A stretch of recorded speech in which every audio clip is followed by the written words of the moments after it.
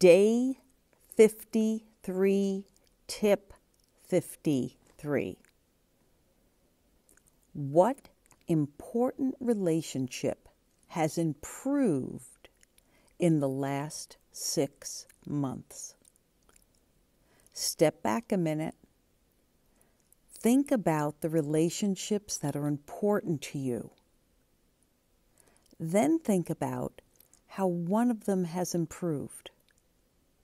Now, if you can't think of one that's improved, that's a whole nother conversation. We should constantly be doing things to improve our relationships. But here's a little secret. The relationship that I hope you get to that has improved the most is your relationship with yourself. That's the important one.